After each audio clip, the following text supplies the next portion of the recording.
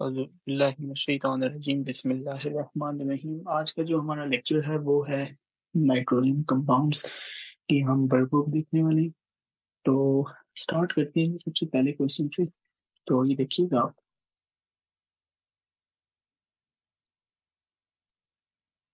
जी, तो वो कह रहे हैं कि right the equation for reaction in which ethyl amine C2H5NH2 acts as a Bronsted lorry base. तो बेसिकली आपने करना यह है कि आपने इसका रिएक्शन करवा देना है किसी भी ऐसे एसिड या बेस पे। ठीक है, तो रिएक्शन करवाते हैं इसका। हम करवा देते हैं रिएक्शन इसका वाटर से, फॉर एग्जाम्पल। तो हम कहते हैं C2H5NH2 है आपके पास।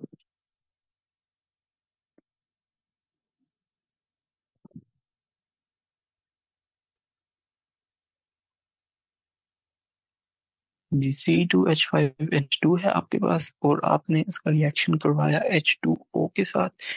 And it will be A reversible reaction. And हमारे पास फॉर्म क्या होगा? C2H5NH3 positive plus OH negative.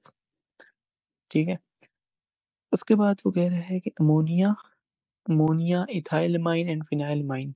फिनाइलमाइन का फॉर्मूला है और three nitrogen containing bases. Place these three compounds in order of basicity with the most basic first. तो सबसे basic कौन सा होने वाला है? सबसे बेसिक जो है वो आपके पास होगा इथाइलमाइन। जी, आपके पास इथाइलमाइन होगा, मैंने लिखवाया हुआ है वैसे। फिर आपके पास अमोनिया होगा जो मॉडरेटली बेसिक है। Then you will have फिनाइलमाइन that is least basic. Now explain why you have placed three compounds in this order. तो हम लिखते हैं इसमें कि इथाइलमाइन is more basic than ammonia,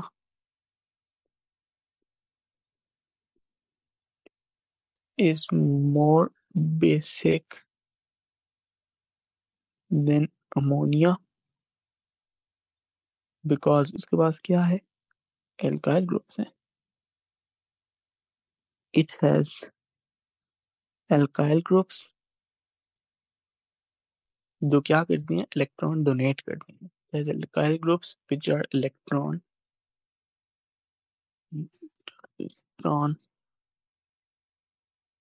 donating। ठीक है, और फिर फिनाइलमाइन is least less basic then ammonia. Why is that? उसका हम लिखते हैं कि फिनाइलमाइन is least basic because the benzene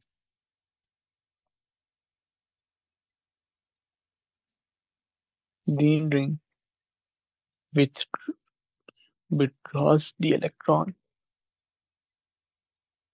withdraws the electrons।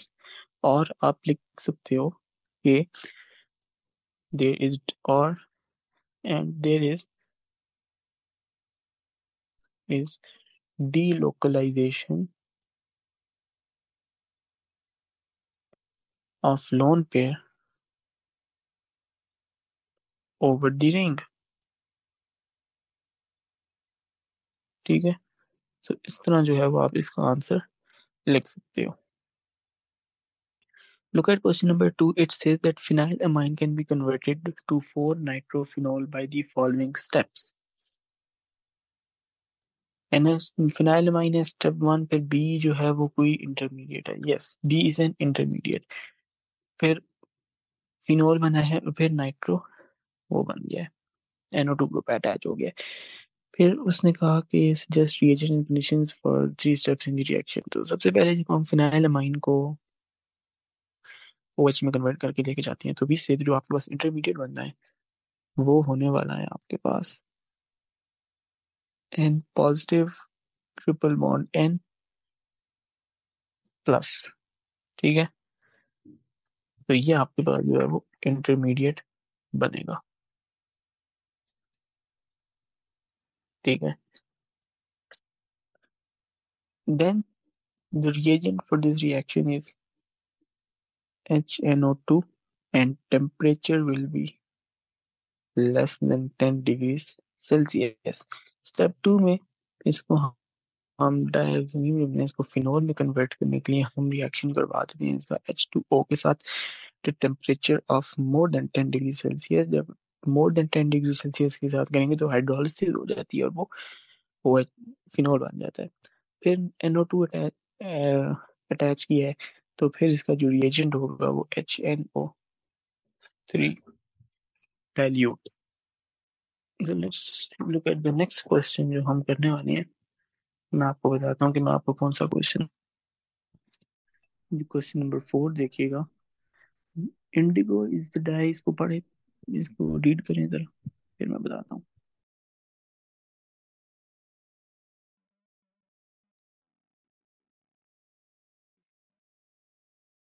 Ji give the molecular formula of Indigo. यार इसका करोगे क्या, इधर लिखो कार्बन, इधर लिखो हाइड्रोजन, इधर लिखो ऑक्सीजन, इधर लिखो नाइट्रोजन। C16 है, 6 बॉन्ड, 16 H10 O2 N2। ठीक है। Name three functional groups in indigo.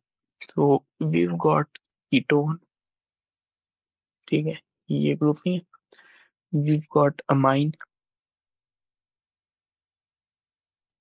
and we've got alkene as well, ये। So alkene, amine. What type of reaction is the conversion of indigo into leuco-indigo? Reduction. Yes, we can see that reduction हो रही है क्योंकि यहाँ पे जो है वो alkene का डबल बॉन्ड टूट रहा है और वो यहाँ पे आ रहा है, तो जी ये रिडक्शन होती है। ठीक है। State suggest laboratory reagent for the reduction के लिए LiAlH4 इस्तेमाल किया जाता है और we can also use NaBH4 in this reaction as well. Suggest two chemical tests that could be used to distinguish between indigo and leuco-indigo. Write your answers in the following table. देखिएगा, test number 1 हम कौन सा इस्तेमाल कर सकें। देखिए यहाँ पे आपके पास जो ग्रुप है वो है कीटोन ग्रुप है, ठीक है, कार्बोनाइल ग्रुप है, तो कार्बोनाइल का एक टेस्ट नाम लिख देते हैं यहाँ पे। तो वी राइट 2,4-DNPH। अब हम फेलिंग और टॉलरेंस इसलिए नहीं लिख सकते क्योंकि वो वैसे ही इसके साथ रिएक्शन नहीं देते, तो फिर हमें 2,4-DNPH इस्तेमाल करना पड़ेगा। Observation with IndiGo orange precipitate, observation with leuco IndiGo no colour change, ठीक है, कीटोन ग्रुप है ही नहीं इसमें। दूसरा रिएक्शन कौन सा हो सकता है, देखिएगा यहाँ पे OH ग्रुप प्रेजेंट है और ये अल्कोहल ग्रुप है, सो इसका रिएक्शन फिर सोडियम के साथ हम कर सकते हैं। तो reagent and conditions Na metal, ठीक है। फिर उसने साथ कंडीशन भी पूछा है, तो कंडीशन इनका तो कुछ भी नहीं है। तो observation with Indigo no reaction, Indigo effervescence produced.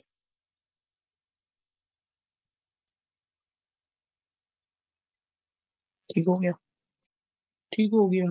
तो अब जो है वो हम नेक्स्ट क्वेश्चन देखते हैं। वो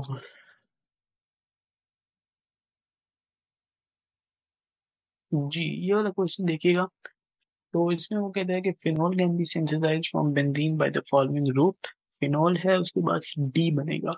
अब जब से आपको आइडिया तो हो रहा है कि HNO3H2SO4 की ये क्या हो रही है, नाइट्रेशन हो रही है, तो आपने नाइट्रोबेंजीन यहाँ पे खुद से ही बना दे, NO2।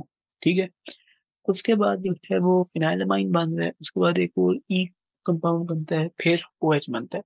तो ये जो ई होता है ये डायazonium ग्रुप होता है, इसमें N triple bond N positive. ठीक है। तो ये इस तरह होगा। ठीक है। तो ये हमने डी और ई suggest the reagents and condition for step 2 and step 4।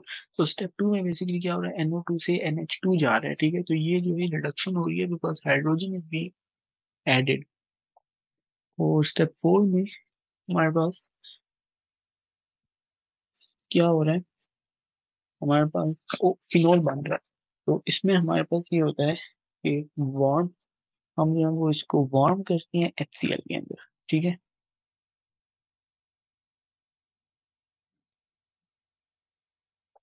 Warm in H2O। आपने वार्म क्यों करना है? क्योंकि हमने 10 डिग्री सेल्सियस से टेम्परेचर हाई लोअर रखेंगे तो फिर ही वो डाइज बनना शुरू हो जाएंगे, जो कि हमने नहीं बनाने, हमने वो फिनोल बनाना है। तो उसके लिए हमने टेम्परेचर कम रखना है, ज्यादा रखना है 10 डिग्री से, तो वो फिर हाइड्रोलिसिस हो जाएगी। अब जो है वो अगला पार्ट देखते हैं इस क्वेश्चन का। The following chart shows some of the reactions of compound F with the neutral compound. G forms the salt with dilute H2SO4, where H forms the salt with NaOH aqueous. Both G and H can be obtained from compound J by separate one-step reactions, reaction 1 and reaction 2 below.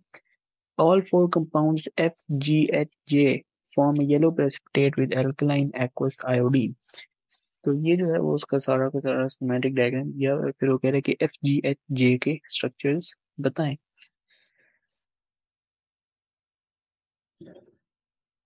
जी, तो हम जो है वो सबसे पहले, अब देखिए जरूरी नहीं है कि आप जो है ना वो ऊपर से स्टार्ट करें, F से स्टार्ट करें, आप कहीं से भी स्टार्ट करते हैं, आप J से स्टार्ट कर लेते हैं। हम जो है वो J से स्टार्ट करते हैं क्योंकि वो ज्यादा आसान लग रहा है हमें। C4H5NO, ठीक है। तो ये क्या होगा C4H5NO? Any ideas? जी, यहाँ पे आप बस स्केलेटल फॉर्मूला बनाने हैं, ठीक है। CN नाइट्राइल ग्रुप है और यहाँ पे डबल बॉन्ड O है। तो ये देखिए C4H5NO को सेटिस्फाई कर रहे हैं, बिल्कुल कर रहे हैं। फिर रिएक्शन 1 और रिएक्शन 2 होता है। रिएक्शन 1 और रिएक्शन 2 से क्या बनते हैं? हमारे पास डिफरेंट रिएक्शंस होते हैं, ठीक है। अब देखो इधर वो C4H5NO था, ये C8H15NO3 है, ठीक है। अब क्या होगा कि ये दो, एक बड़ा बिग कंपाउंड बनेगा और ये दोनों इधर से टूट जाएंगे, ठीक है। तो जब हम ये G और H पहले बना लेंगे तो हमारे लिए F फाइंड करना आसान हो जाएगा। तो हम पहले G और H में से देखते हैं कि जी यार रिएक्शन 1 होता है जब, तो क्या बनता है? 4NH2 आ जाएगा, अमाइन ग्रुप हो जाएगा, और यहाँ पे OH आ जाएगा। और यहाँ पे क्या होगा कि यहाँ पे कार्बोक्सिलिक एसिड ग्रुप हो जाएगा, OHO2C। अब जो है वो इन दोनों को हम कंबाइन करेंगे तो F बन जाएगा। तो कंबाइन करते हैं, 1 2 3 4 NHO डबल बॉन्ड O, ठीक है। और बेसिकली आपने कंबाइन कहाँ से किया है? आपने कंबाइन यहाँ से किया है, ठीक है। हाँ जी, तो ये आपके पास बन गया और इधर जो है वो आपके पास OH आ जाते हैं, ठीक है। ये देखिए कि बैलेंस हो गया, इसमें कोई रह तो नहीं गई, नहीं, ठीक है। अब रिएक्शन 1 और रिएक्शन 2 के रिएजेंट्स एंड कंडीशंस बताने हैं।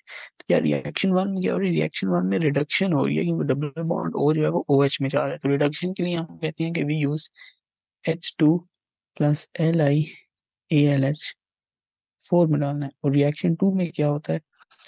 रिएक्शन 2 में हम हीट करेंगे विद एक्वस HCl, ठीक हो गया। तो इस तरह हम इसको देखेंगे। नेक्स्ट क्वेश्चन देखिएगा, क्वेश्चन नंबर 6 है जून 2012 का। जी, ये वाला क्वेश्चन मैं आपको टाइम देता हूँ, 7 मार्क्स का क्वेश्चन है। ये इसको आप ट्राई करें और फिर मैं आपको बताता हूँ कि इसका हम क्या करेंगे, ठीक है। ट्राई कीजिएगा प्लीज से।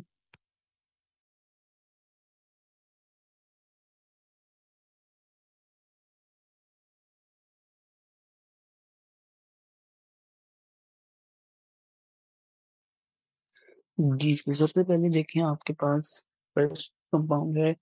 For each of the following pairs of compounds, suggest one chemical test reagent and conditions के साथ that would distinguish between them। तो अब हम ये करते हैं कि देखिए पहला कंपाउंड जो है ना, उसमें हमारे पास फिनाइलमाइन है और एक साइक्लोहेक्सेन है और उसके साथ NH2 अटैच है। तो हम इसका रिएक्शन करवा देते हैं, मैं कहता हूँ कि Br2 एक्वस के साथ, ठीक है। Br2 एक्वस के साथ इसलिए क्योंकि आपके पास बेंजीन है, तो इसमें अल्टरनेट डबल बॉन्ड है, तो ये कोई ना कोई जो है ना वो शो करेगा रिएक्शन। तो फर्स्ट कंपाउंड के साथ जो रिएक्शन होगा उसमें ऑब्जर्वेशन हमारे पास क्या आएगी, नॉन, नहीं रिएक्ट करेगा ना, उसमें कोई डबल बॉन्ड है नहीं है। इसमें सेकंड कंपाउंड है ना बेंजीन है, मैंने क्या कहा था उसमें अल्टरनेट डबल बॉन्ड होते हैं ना, तो उसके अंदर वो रिएक्शन कोई ना कोई शो करेगी, तो हम कहते हैं कि इट डीकलराइजेस ब्रोमीन वाटर, ठीक है, डीकलराइजेस।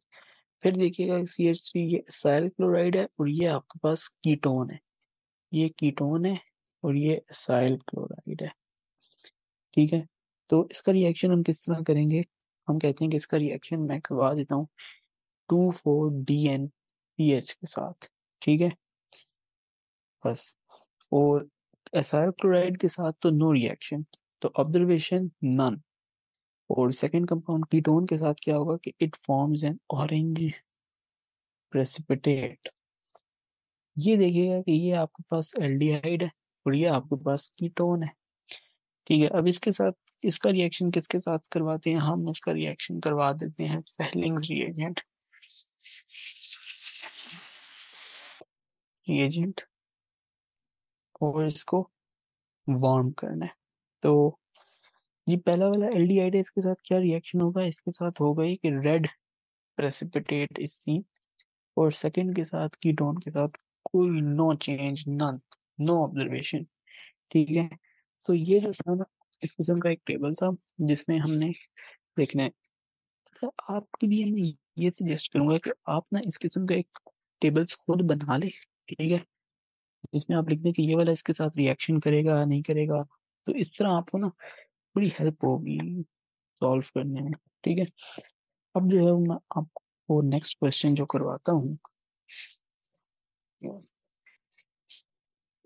जी वो इससे बिल्कुल अगला क्वेश्चन है, क्वेश्चन नंबर 7 है जी। The compound responsible for hot test of Chili Peppers is capsaicin. Its molecular structure can be deduced by the following reaction scheme. Capsaicin है C18H27NO3, ठीक है। ये पहला रिएक्शन करते हैं बॉयल विद H3O, तो हमारे पास एक स्ट्रक्चर बना और दूसरा स्ट्रक्चर ये बना। फिर उसका रिएक्शन KMnO4 के साथ करोगे तो दो स्ट्रक्चर्स बनेंगे आपके पास, ठीक है। उसके बाद जो है वो फिर आपने एक रिवर्स रिएक्शन हो रहा है जिसमें एक कंपाउंड दिया हुआ है, उसका रिएक्शन KCN के साथ करवाते हो, फिर ऊपर रिएक्शन 5 बनता है और इसका करवाते हो। अच्छा, अब आप सोच रहे होगे कि मैं कहाँ से स्टार्ट करूँ, मुझे तो क्या सीन का ये पता ही नहीं है कि ये ड्रॉ कैसे करना है। तो हम ये करते हैं, हम नीचे से स्टार्ट करते हैं। देखिएगा कि BrCH2 4Br इसका रिएक्शन KCN के साथ करवाओ तो क्या बनता है, देखो, ठीक है, ये कौन सा रिएक्शन है, this is the reaction of halogen alkene with KCN ना। तो रिएक्शन बुकलेट अपने सामने खोलिएगा और देखें कि हेलोजन एल्केन का रिएक्शन जब आप KCN के साथ करवाते हैं तो क्या बनता है। जी आप भी खोलेंगे क्योंकि मैं भी खोल के देखूंगा, थोड़ा सा कंफर्म कर लूंगा कि क्या बनता है, क्योंकि हम भी ना भूल जाते हैं कभी कभी। हम्म, जी तो इसमें जो है ना वो CN आके अटैच हो जाता है, तो हम ये कहते हैं कि देखो दो PR है ना, तो दोनों जगहों पे CN आ जाएंगे, ठीक है। तो we say that we've got NC double single bond, double कहाँ से आ गया, CH2 CH2 CH2 CN, ठीक है। बैलेंस हो रही है, 6 कार्बन है, 8 हाइड्रोजन है, 2 नाइट्रोजन है,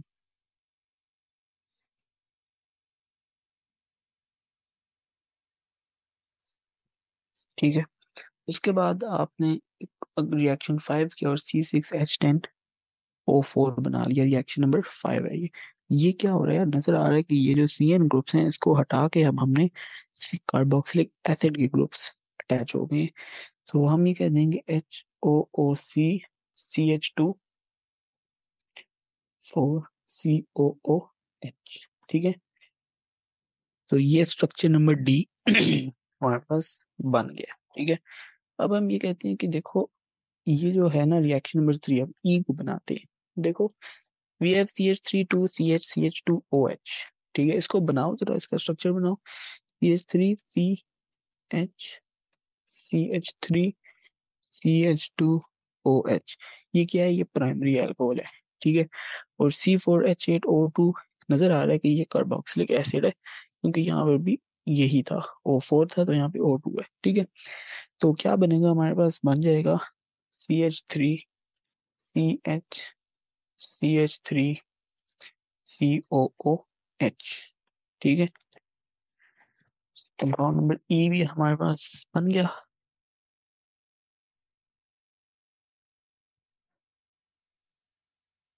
ठीक, तो यहाँ पे कार्बोक्सिलिक एसिड आ गया। अब इस दोनों डी और ई को मिलाएंगे तो हमारे पास सी बन जाएगा C10H18O2। और यहाँ पे ऑक्सीडेशन हो रही है ना, इधर जाए तो ऑक्सीडेशन है, तो इधर जाओगे तो रिडक्शन हो जाएगी, तो इसकी जो है वो रिडक्शन भी साथ आप कर देनी है।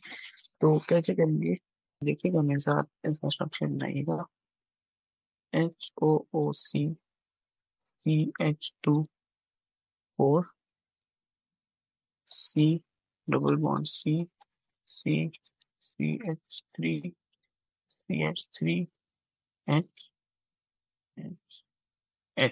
ठीक है, तो ये यहाँ से आपके पास बॉन्ड टूटा है यहाँ से, और दूसरा यहाँ से, और ये आपस में कंबाइन करके आपके पास यहाँ पे बीच में जो है ना वो इसका ज्वाइनिंग पॉइंट बना है। और अब जो है वो, अब इन दोनों को हम ऐड करेंगे तो हमारे पास कैपेसिटी का बन जाएगा। सबसे पहले ये बेंजीन वाला स्ट्रक्चर बनाते हैं। ये एच ओ है, ओ सी एच थ्री है, यहाँ पे ये है हमारे पास एन एच, एक एच यहाँ से रिमूव होगा क्योंकि बॉन्ड जो है वो इसके साथ बनने वाला है। और ये आपके पास C double bond O one,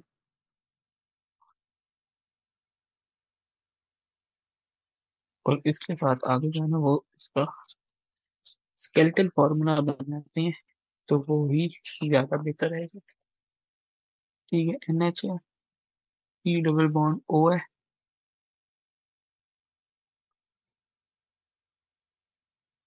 यहाँ पे एक और है, और यहाँ पे आपके पास एच थ्री है, और यहाँ पे आपके पास एच थ्री सी है। और डबल बॉन्ड कहाँ पे बनता है, यहाँ पे। ठीक है, तो इस किस्म का जो है ना वो स्ट्रक्चर हमारे पास बनता है।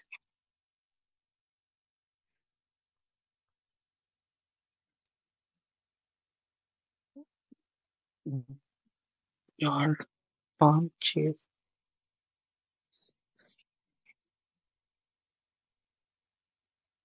9, 10, सी एच थ्री इधर भी हमारे पास आते हैं। ठीक है, तो इस तरह बना देते हैं।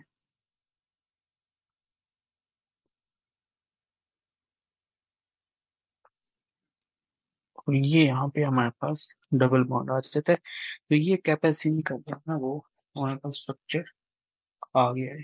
ठीक है,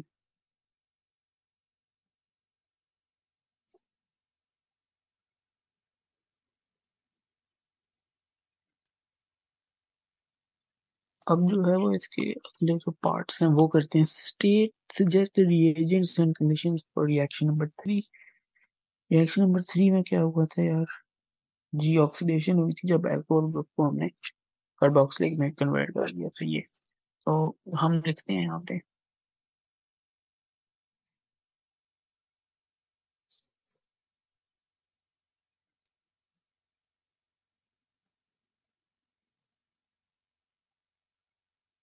एसिडिफाइड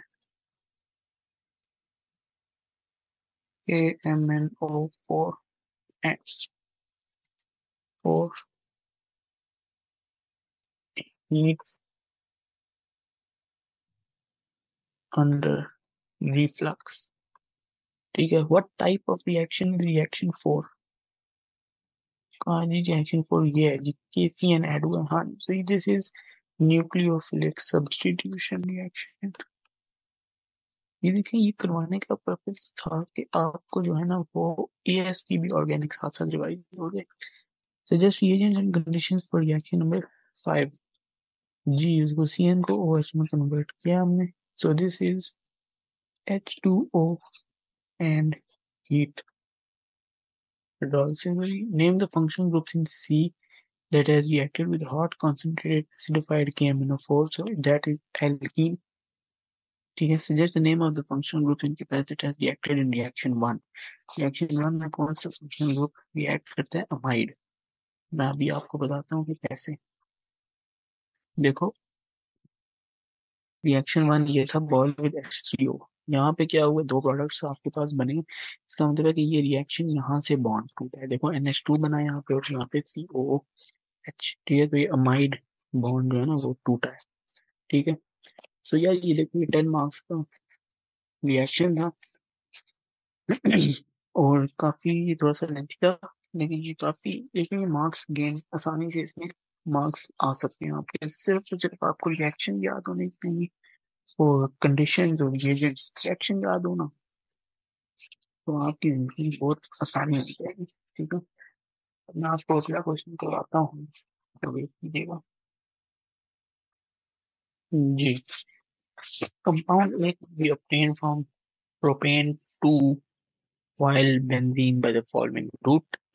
स्टेप 1 है NO2 ऐड किया। ठीक है, इधर ही देख लो, यहाँ पे क्या हुआ, नाइट्रेशन हो गया, और इधर ही हम जो है ना वो रिएजेंट्स एंड कंडीशन साथ साथ लिखते रहते हैं कि concentrated H2SO4 प्लस HNO3। ठीक है, स्टेप नंबर 2 में क्या हुआ, NH2 लगा दिया, तो हम रिएक्शन किसके साथ हुआ, reduction of 10 plus concentrated HCl के साथ। ठीक है, सॉरी कॉन्सेंट्रेटेड नहीं, सिंपल HCl के साथ। अच्छा, फिर स्टेप नंबर 3 में क्या हुआ, अब इंटरमीडिएट बनेगा और फिर यहाँ पे OH बन गया, तो यहाँ पे क्या होता है यार, वो डायओजोनियम ग्रुप अटैच होता है। ठीक है,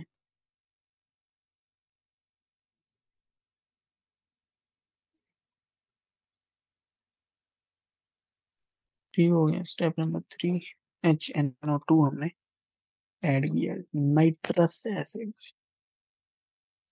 ठीक है, अगला क्वेश्चन जो है ना वो ये वाला ही कर, चलो ये वाला कर,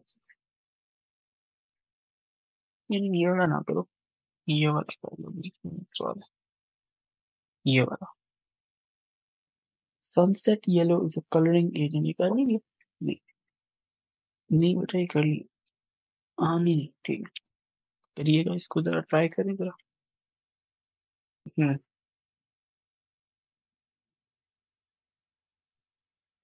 अगर आपको नजर आ रहा है, नहीं आ रहा है, चलो फिलहाल हार्ड बनाओ ना, फिर स्टेप 1 स्टेप 2 में जाके खुद ट्राई करें जरा इसको।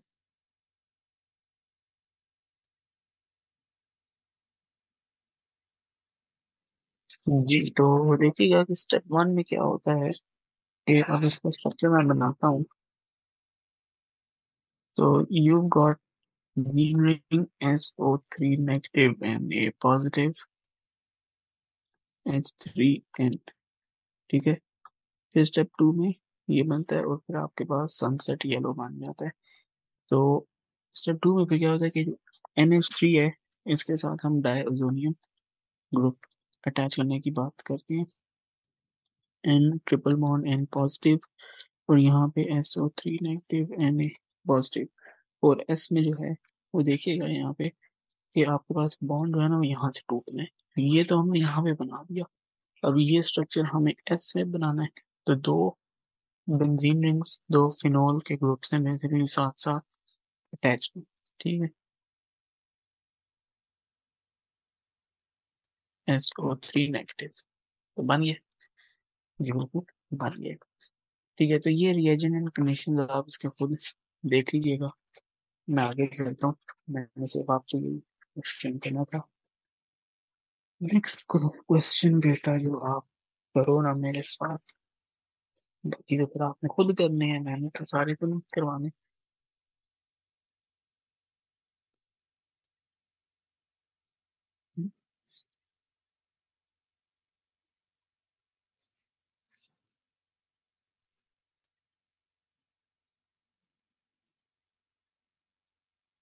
एक से मतलब कहाँ गया वो वाला क्वेश्चन?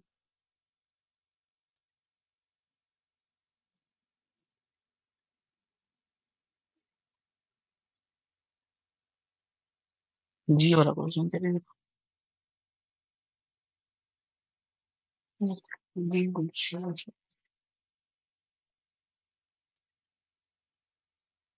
जी, रिएक्शन वन किया तो मिथाइल अमाइन बना दिया, रिएक्शन टू किया तो एक्स बना, फिर रिएक्शन थ्री बना, फिर ये बना। पी आ रहा है हेलोजन एल्केन का रिएक्शन NH2 लाने के लिए हम KCN या NaCN के साथ करेंगे, तो हमारे पास बनेगा CN। ठीक है, ओके। उसके बाद just reagents and condition for reaction one, तो हम कहते हैं एक्सेस एथेनोलिक अमोनिया, अमाइन बना दिया ना हमने। रिएक्शन टू में CN, तो हम कहते हैं KCN इन एथेनॉल। रिएक्शन थ्री में NH2 बना लगा दिया, तो कहते हैं LiAlH4 इन ड्राई ईथर। ठीक हो गया। फिर write an equation showing why aqueous solutions of ethylamine are alkaline, तो C2H5NH2 प्लस H2O के साथ रिएक्शन करते हैं, C2H5NH3 positive plus OH negative. ठीक है, ये ये बेस्ड ऑफ इथाइलमाइन अमोनिया एक दो दफा मैं करवा चुका हूँ, वही रीजन है सारा। बस आप इसको जो है ना वो लिख लीजिएगा। ठीक हो गया।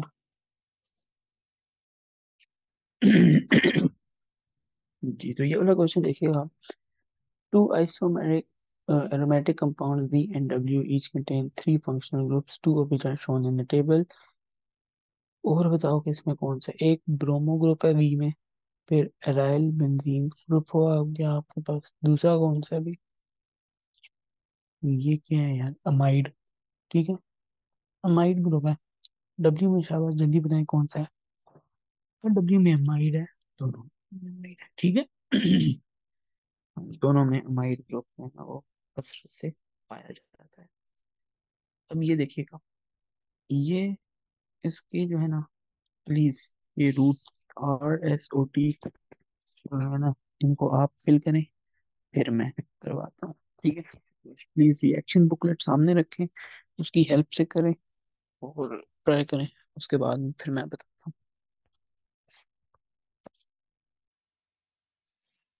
जी, तो देखिएगा, ये हमारे पास ब्रोमो बेंजीन था, और इसको जो है हमने कन्वर्ट किया पहले मिथाइल बेंजीन में, और फिर मिथाइल बेंजीन के बाद हम इसका क्या करते हैं, स्टेप नंबर टू होता है, और फिर उसको जो है वो रिएक्शन करवाते हैं एस के साथ। अब देखिएगा, यहाँ पर हम आर तो फिलहाल फिल नहीं कर सकते। ठीक है, तो क्यों ना हम एस फिल कर लें। देखो, एस में हमने CH3NH2 ऐड किया, यानी कि हमने यहाँ से बॉन्ड को तोड़ना है। ठीक है, तो हमने क्या बनाया, Br और फिर C double bond O, and हम फिर Cl बनाएंगे। ठीक है, क्योंकि हमने PCl5 के साथ पिछला रिएक्शन करवाया। तो ऑफ कोर्स थोड़ी सी हम अक्ल इस्तेमाल करेंगे और उसका रिएक्शन PCl5 के साथ करवाएंगे। ठीक है, तो अब जो है वो हम देखते हैं कि PCl5 का रिएक्शन पहले करवाया इसके साथ, तो साइक्लोराइड बना, तो इसका मतलब है कि ये पहले था अपना, व्हाट डू यू से, बी कार्बोक्सिलिक एसिड। तो BrC double bond O OH। ठीक है, फिर हमने नाइट्रोब्रोमोबेंजीन का रिएक्शन करवाया स्टेप नंबर 4 के साथ, और हमने जो है ना वो NO2 की जगह हमने NH2 कर लिया, रिडक्शन की इसकी। और फिर हमने एक ही बॉन्ड है एसाइल क्लोराइड के साथ रिएक्ट करके हमने ये चीज यहाँ पे ऐड कर दी। Suggest reagents for step 1 to 4।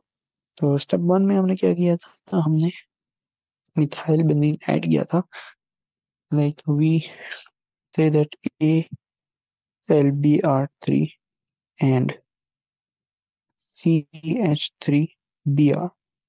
Okay, and in step number 2 we did, हम कहते हैं कि हम KMnO4 रिडक्शन की हमने, फिर उसको कार्बोक्सिलिक एसिड बना दिया। स्टेप नंबर 3 में हमने जो है वो क्या किया, NO2 नाइट्रेशन होगी। सो वी से concentrated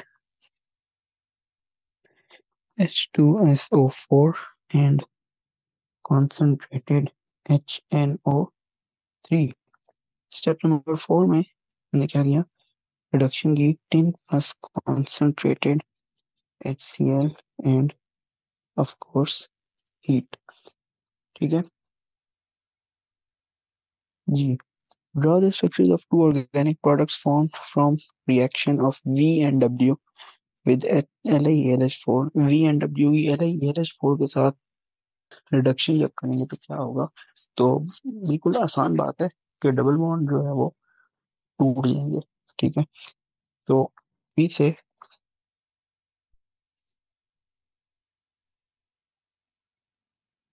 कि हमारे पास बनते हैं Br बनेगा NHCH3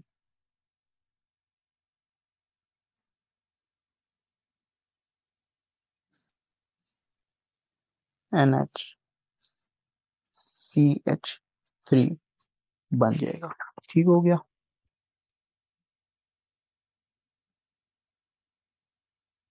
ठीक हो गया, तो अगला पार्ट देखते हैं। Name the type of reaction occurring between LiAlH4 या LiAlH4 डाले, कि पूछने वाला सवाल है तो इसकी मतलब रिडक्शन हो रही है।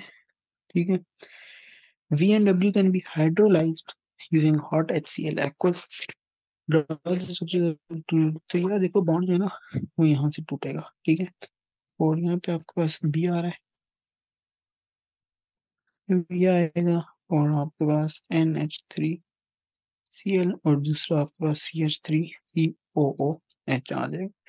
ठीक है, डबल बॉन्ड जहाँ पे होता है ना हाइड्रोलिसिस में बॉन्ड वहां से टूटते हैं। ठीक है, the products formed from the hydrolysis of W are soluble in aqueous acid। Draw the structure precipitate, whereas a precipitate X is formed on hydrolyzing V। Draw the structure of compound X। So Br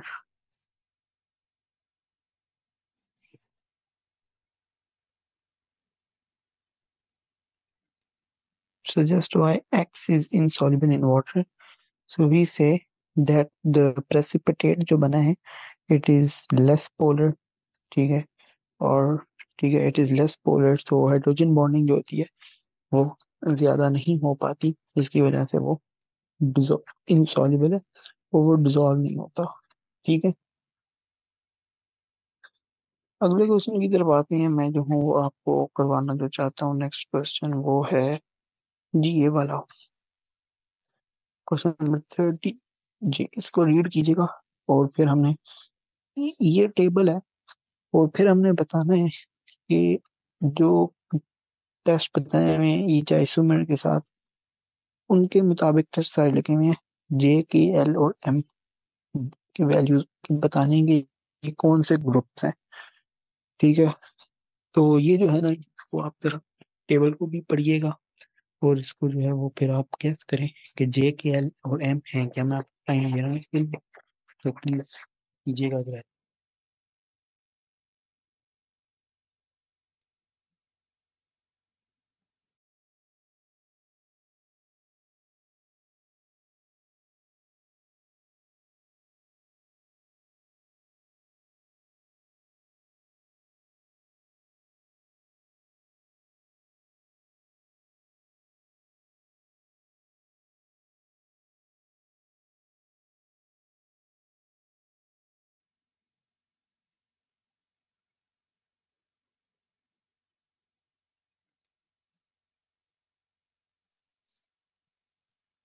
जी, तो first of all we talk with about J। ठीक है, जो भी तीन चार compound हैं J, K, L, M इनका molecular formula C9H11NO है and all of them contain a benzene ring as well, ठीक है।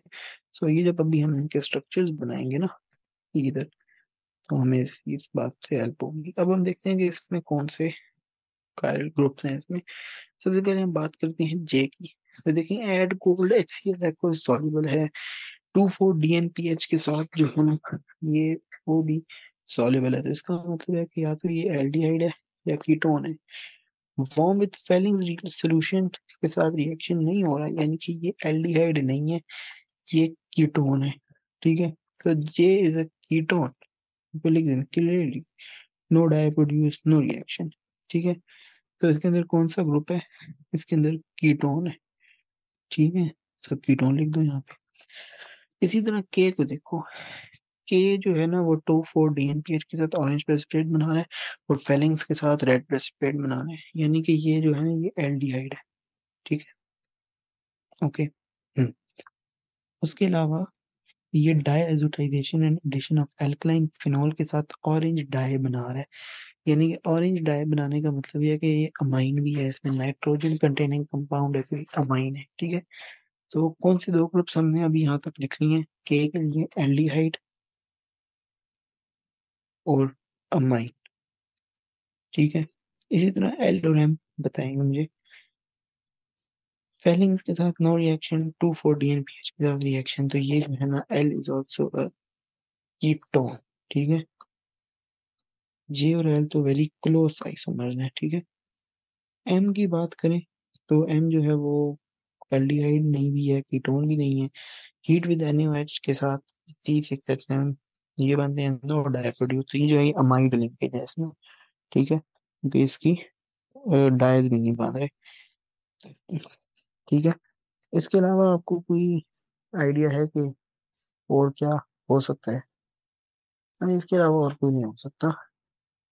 एल में अलबत्ता हम ये कहते हैं कि जो एल है ना, इसमें ये कोल्ड HCl के साथ सॉल्युबल है, तो हम ये कहते हैं कि यार एल के अंदर ना हमारे पास अमाइन भी हो सकता है, ठीक है। We can say that this is also an amine. अब ये जो ग्रुप्स हमने लिखे हैं इनके मुताबिक अब आप जो है ना वो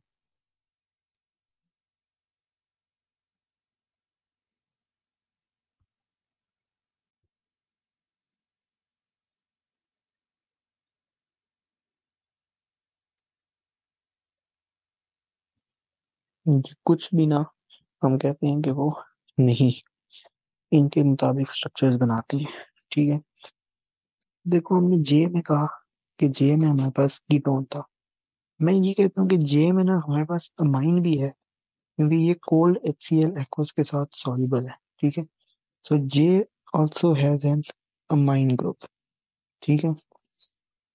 सो अब जो है वो हम मुझे इधर बताइएगा कि जे क्या है, के क्या है, एल क्या है और एम क्या है, ठीक है। तो जे के बारे में हम कहते हैं कि सबसे पहले हम बेंजीन रिंग बनाते हैं, अभी इनको भूल जाओ, ठीक है। के एल एम को भूल जाओ, जे को देखो कीटोन और अमाइड। फॉर्मूला जो है आपके पास मॉलिक्यूलर वो है C9H11NO, ठीक है। C6 यहाँ पे हो गए, बाकी को बनाने के लिए 7 8 double bond O ketone group आ गया, बाकी अमाइन ग्रुप। तो इसके अलावा जो है वो आपके पास क्या है, मिथाइल अमाइन है, और इसको हम रिएक्शन इधर अटैच करवा देते हैं CH2NH2 के साथ।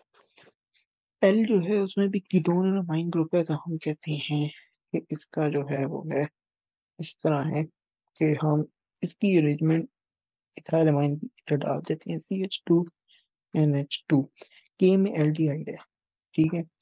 So we say that here you are a benzene ring, इधर आप NH2 ऐड डालो और 6 7 8 9 और डबल बॉन्ड O एल्डिहाइड आपके पास इधर आ गया, ठीक है।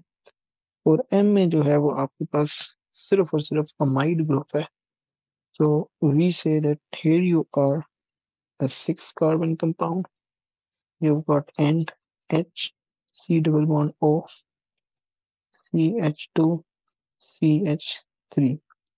तो ये जो है ना, ये इस तरह के इनके कंपाउंड्स हैं। अब एम का स्ट्रक्चर बनाने का एक और तरीका ये है कि हमने इसका ना माइड है, तो ये तो हमने सिर्फ एक गैस मारा कि इस किस्म का कंपाउंड होगा, और ये गैस ठीक है, वैसे इसी तरह का ही है। लेकिन दूसरा तरीका ये है कि इनकी यहाँ पे जो आपके पास पी और क्यू बन रहे हैं ना, आप इनके स्ट्रक्चर्स बना लो। फॉर एग्जाम्पल, पी और क्यू का स्ट्रक्चर क्या, पी का है, ये फिनाइलमाइन है, NH2। और ये जो है ना, ये 1 2 3 ओ, ओ नेगेटिव, Na पॉजिटिव है, ठीक है, हाइड्रोजन। तो इन दोनों को ऐड करोगे तो ये जो है ना, वो आपके पास एम बन जाएगा। ठीक है, तो इस तरह आपने देखना है। Name the type of reaction occurring in test 5 that converts am into P and Q. तो यार हाइड्रोलिसिस थी वो, ठीक है। और यहाँ पे देखने से पी और क्यू के स्ट्रक्चर मांग लिए, लेकिन हमने यहाँ पे ये पी और ये क्यू का स्ट्रक्चर बना दिया है, ठीक है, मैं दोबारा नहीं बना रहा। और यहाँ भी उसने आइसोमर्स जे के एल के साथ उसने कहा कि अपने वो भी बना दें, जे के एल एम के स्ट्रक्चर बनाए, और साथ में कहा कि draw circle around Kyle centres इन के एंड एल। तो जी के एंड एल का काम मैंने बनाए हैं स्ट्रक्चर। आइए देखिएगा कि इसने मुझे बताएं कि काइल किधर है। के में जो है काइल जो है, देखो एल में this is the Kyle carbon, ठीक है, CH2 वाला, ओके। एंड के में जो है ना, वो ये वाला कार्बन काइल होता है, ठीक है।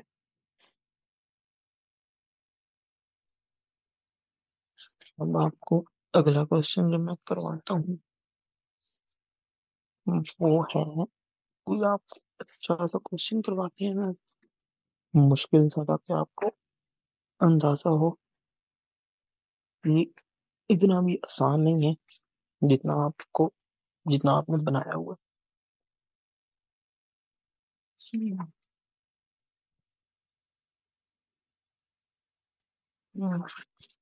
है, 2018 वाला क्वेश्चन है, ठीक है।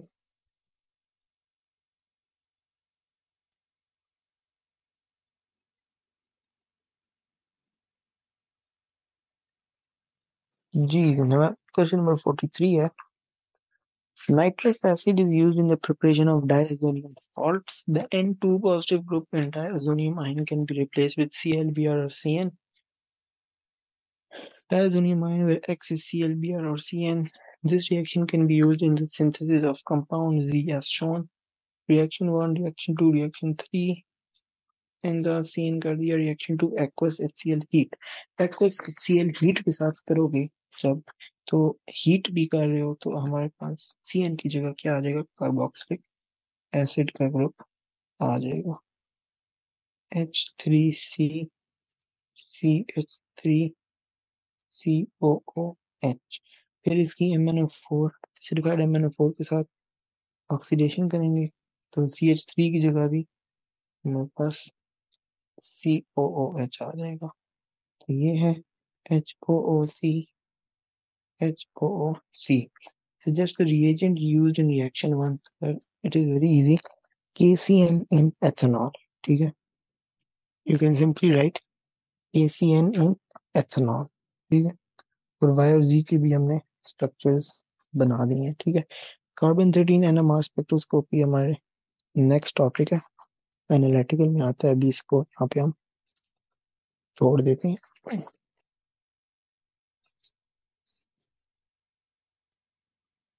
अगला क्वेश्चन जो मैं करवाता हूँ आपको, वेट कीजिएगा जरा।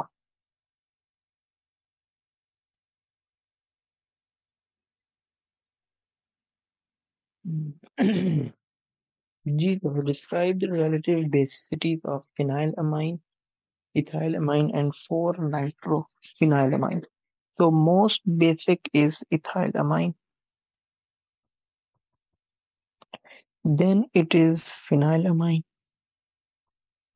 and least basic is 4-nitrofenylamine, ठीक है। Now I am going to give its reason and please listen to it very carefully. बेटा देखो, जो आपके पास इथाइल अमाइन है ना, उसमें एल्काइल ग्रुप्स प्रेजेंट है, ठीक है। और ये जो एल्काइल ग्रुप्स हैं, they are electron donating groups. तो वो जो है ना, वो पॉजिटिव इंडक्टिव इफेक्ट को रिड्यूस करते हैं। सो द लोन पेयर जो इलेक्ट्रॉन डोनेटिंग ग्रुप है, तो वो पॉजिटिव इंडक्टिव इफेक्ट को इंक्रीज करती है। तो जो the lone pair on nitrogen is more able to accept proton, ठीक है। फिनाइलमाइन में ये होता है कि फिनाइलमाइन are less basic then इथाइलमाइन as the P orbital, ठीक है। और या हम कहते हैं कि जो नाइट्रोजन पे लोन पेयर है, it is delocalised into the ring, ठीक है। वो अंदर की तरफ जाने के लिए ज्यादा बेचैन होता है। तो वो interlink, so it is less able to accept a proton. और जो 4 नाइट्रोफिनाइलमाइन है, वो तो फिनाइलमाइन से भी लेस बेसिक है, क्योंकि जो NO2 ग्रुप उसके साथ लगा हुआ है, वो इलेक्ट्रॉन विड्रॉइंग है, वो सारे इलेक्ट्रॉन्स जो है वो अपनी तरफ खींच लेगा। तो इसलिए वो सबसे वीक है, ठीक है। नेक्स्ट पार्ट देखिए, तो die are can be synthesized from 4 नाइट्रोफिनाइलमाइन in 2 steps. ये स्टेप 1 बचेगा and then you got a step number 2। इसमें देखिएगा, deduce and draw the structure of organic salt Q. यहाँ से बॉन्ड तोड़ो, ठीक है। और फिलहाल आपने यहाँ से बॉन्ड नहीं तोड़ना, आपने देखना कि NH2 है, इसको आपने डायजोनियम ग्रुप में कन्वर्ट करना है, ठीक है। So we say that O2N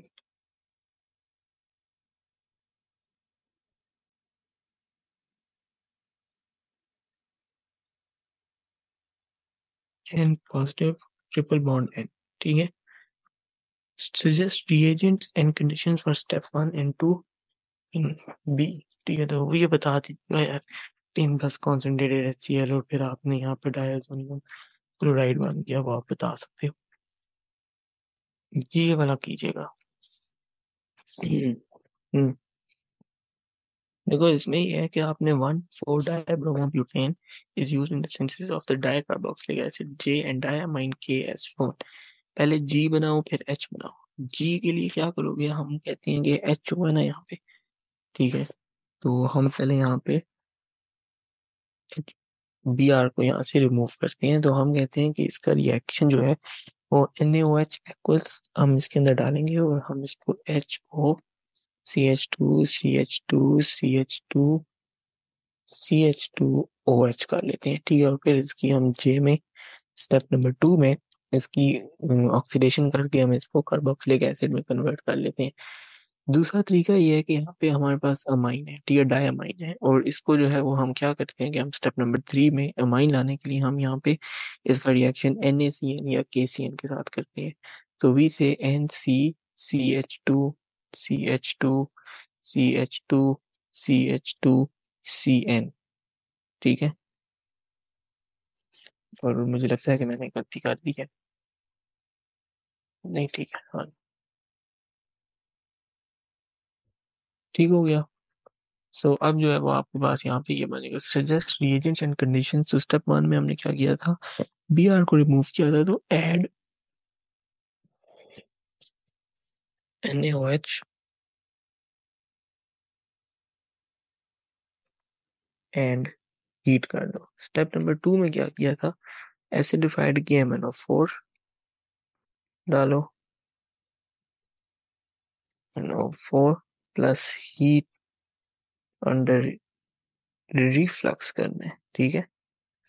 condition भी साथ में आपने बतानी है।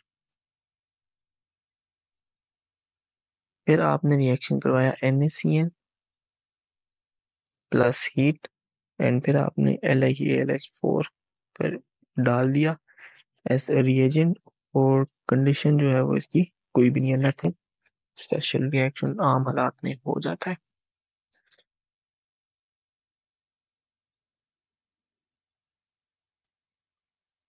ये एक क्वेश्चन देखिएगा, ये जून 2020 का क्वेश्चन है, जून 2022 का क्वेश्चन है, sorry, ठीक है। ये देखिएगा कि वो कह रहा है कि the ethyl compound congregate is used as an auto-base indicator and only made by the route shown in figure 6.2. In step 3 of the synthesis, compound Y reacts with compound Z. Compound Z is made from compound X. Assume that SO3 negative Na groups do not react. So अब जो है वो हमें इसके क्या करना है, suggest structure for compound X, Y and Z. ये देखो ये कॉन्गो रेड का डाई है, ठीक है। आपको एक बात बता दूं कि यहाँ पे होने क्या वाला है, एक ग्रुप यहाँ से टूटेगा और एक ग्रुप यहाँ से टूटेगा। ये दोनों ग्रुप्स तो सेम है, ठीक है। तो ये जो है ना, ये इधर बनाओ और इसको इधर बना दो, तो ड्रॉ करो इसको और देखिएगा कि मैं बनाता हूँ दो पहले बेंजीन रिंग्स, फिर SO3 negative Na positive plus NH2 आ रहा है, ठीक है। और यहाँ पे फिर आपने इसको बनाना है, तो इसको बनाने का तरीका ये है,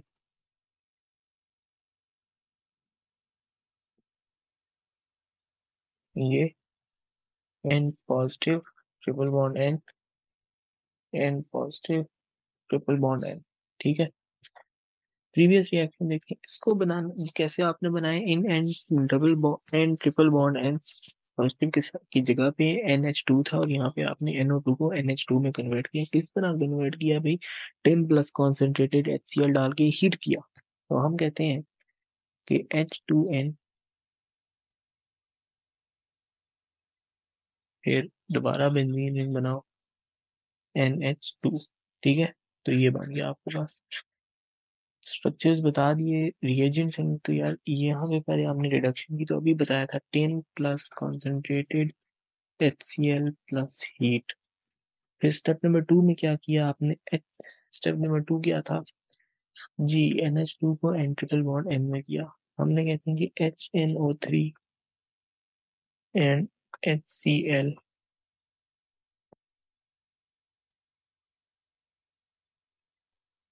HCl at less than 10 degrees Celsius of temperature, ठीक हो गया।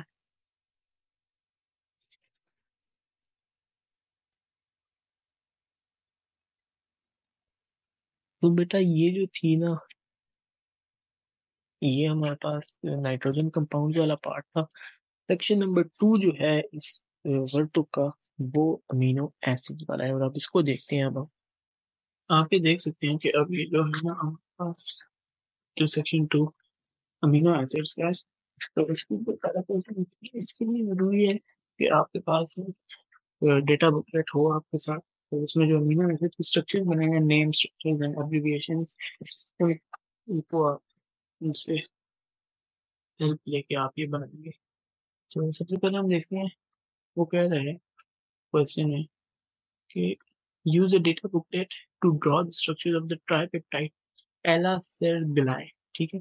एला सेर बिलाय क्या है, मैं डेटा बुकलेट भी खोल लेता हूँ ताकि आसानी हो जाए मुझे।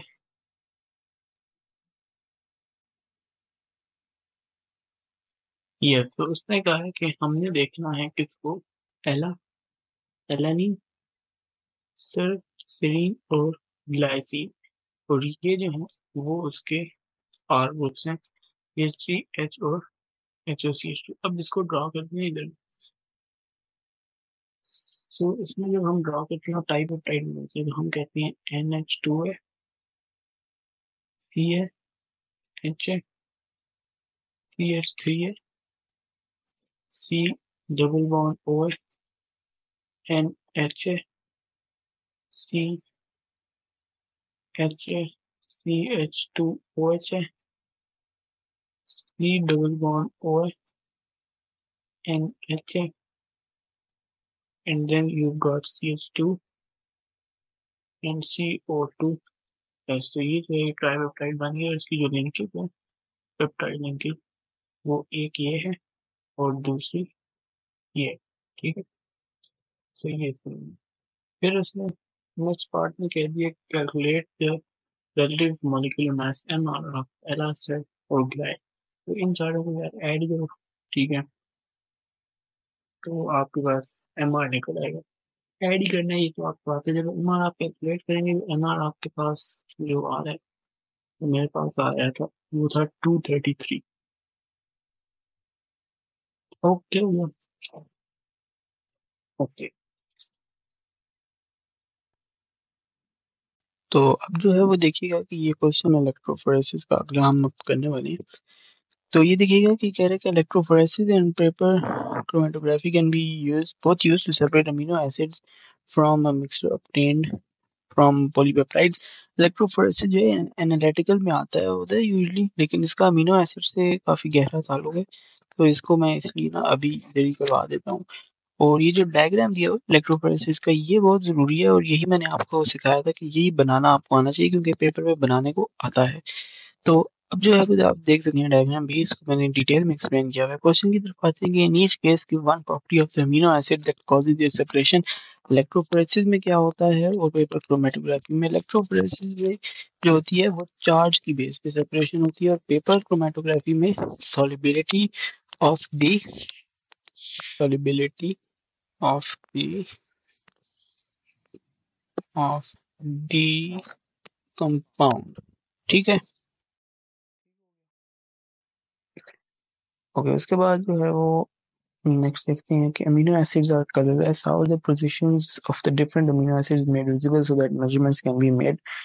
तो हम लिखते हैं कि we use a locating agent. तो वो डिफरेंट अमीनो एसिड्स को डिफरेंट कलर्स दे देता है, तो वो फिर लोकेट करना आसान हो जाता है। Which measurements need to be made in order which measurements need to be made in order to identify individual amino acids in paper chromatography, where the RF value has to be calculated। ठीक हो गया। उसके बाद look at this question। It says the diagram shows the results of electrophoresis on a mixture of amino acid glycine, lysine and glutamic acid at pH 7। The structures of amino acid at pH 7 are shown। ये उसने सारा structure भी बना दिए, glycine का ही है, lysine का ही है, ग्लूटामिक एसिड का ही है। ठीक है। And then he said that he applied a spot of mixture was applied in between, and R जो था वो पॉजिटिव की तरफ चला गया, S कहीं भी नहीं गया, और T जो है वो नेगेटिव की तरफ चला गया। अब जो है हम इसको इस तरह देखते हैं कि चार्जेस देखते हैं कि देखो इसके ऊपर +1 और -1 चार्ज है, तो इसका चार्ज जो है वो 0 हो जाएगा। ठीक है। और इसके ऊपर प्लस प्लस और माइनस, तो 2 - 1 क्या हो जाएगा, ओवरऑल चार्ज क्या आ जाना है, उस पे पॉजिटिव आ जाना है। तो वो जो है ठीक है। और इस पे क्या है, पॉजिटिव नेगेटिव नेगेटिव, तो इसके ऊपर नेगेटिव चार्ज, इसके ऊपर 0 चार्ज। ठीक है। तो इससे क्या होगा कि ग्लूटामिक एसिड जो है वो नेगेटिव है, तो ये पॉजिटिव की तरफ जाएगा, यानी कि ये जो है वो आर है। और ग्लाइसिन एस है और ये टी है। ठीक है। तो अब इसको हम यहाँ पे लिख लेते हैं कि what is are, what is S and T. So are is glutamic acid, S is glycine,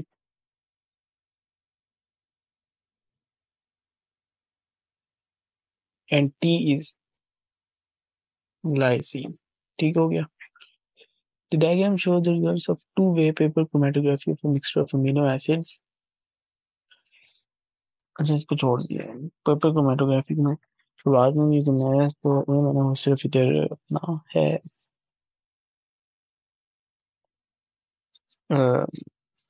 amino acids के ऊपर। अभी पेपर क्रोमेटोग्राफी फिर उसमें आ जाती है, एनालिटिकल में आ जाती है, तो उसको हम छोड़ देते हैं।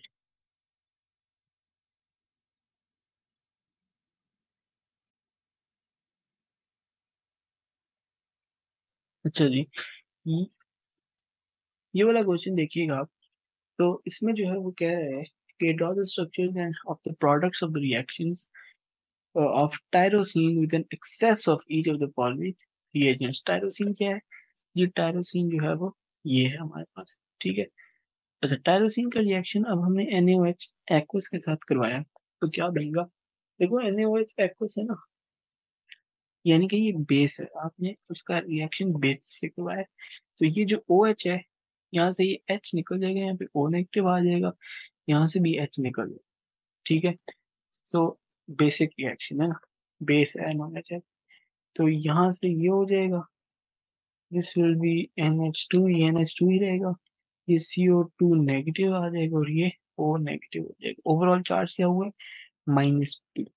HCl के साथ जब रिएक्शन करवाओगे तो क्या होगा कि CO2H और HO को NH3 पॉजिटिव एसिडिक वो जाके, देखो यार बात सुनो, NaOH के साथ ऐसा रिएक्शन क्यों हुआ है? NaOH का बेस है, ठीक है, ये भी बेस है, बेस बेस तो रिएक्शन नहीं करेंगे ना, बेस एसिड और एसिड के साथ रिएक्शन करता। अगर वो एक्सेस में ना होता तो वो किसी एक से कर देता या OH से कर देता, CO2H के। अब जबकि HCl जो है दैट इज एन एसिड, वो बेसिक ग्रुप के साथ रिएक्शन करेगा, तो इसलिए ऐसे है। ये NH3 positive, CO2H, and here you are HO, ठीक है, अच्छा दुरुस्त करके देखो, HO, ठीक है। अब अगला पार्ट देखिएगा, वो कह रहे हैं कि the dipeptide phenyl टायरजीन has the following structure. A subject of the a mixture of this dipeptide phenyldine and its two constituent amino acids, uh, two constituent amino acids, कौन से हैं इसके? PHE and wait,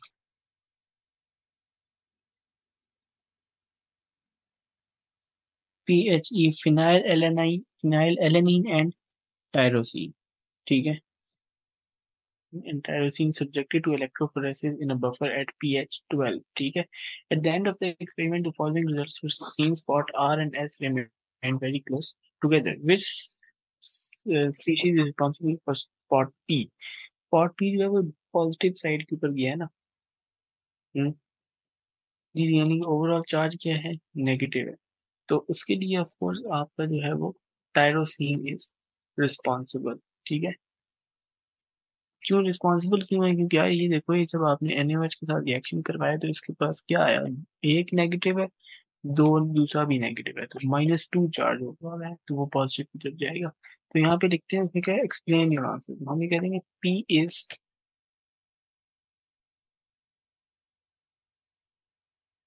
tyrosine as it has overall charge of -2 and a smaller MR, ठीक है। Suggest why the other two species give spot R and S that are so close together. तो हम ये कहते हैं, ठीक है, the mass charge ratio,